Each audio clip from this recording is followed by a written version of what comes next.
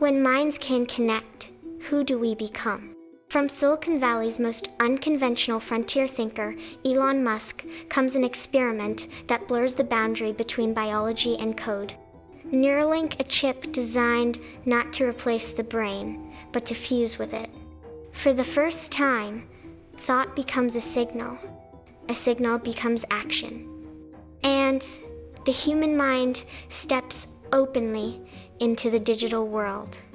But merging with machines isn't just a technological leap, it's a transformation of identity. If memories, intentions, and emotions can pass through circuits, where does the human end and the machine begin?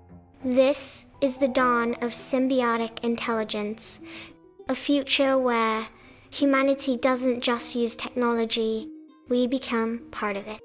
This is Innovation Atlas.